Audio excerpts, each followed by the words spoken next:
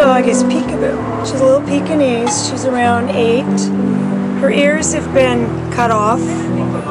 A Pekingese actually has long ears. You can see that her ears are basically sheared down to the edges. And I asked the vet, she said she's never seen anything like this ever.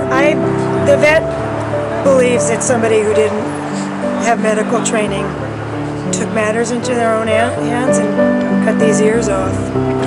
So I can't imagine what this dog went through, because I'm sure it was done without any anesthesia at all.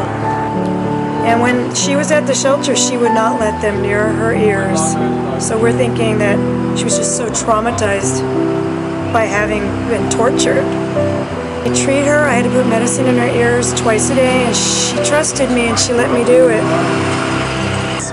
You can see her skin on her legs.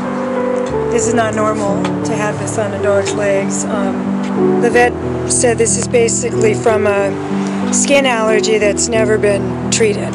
She's just gnawed on it, and they think she's probably gnawed on it most of her life, and now it's thick skin. It was infected when I got her, but she's been on antibiotics. The vet thinks she'll have some hair regrowth, but basically she's ready.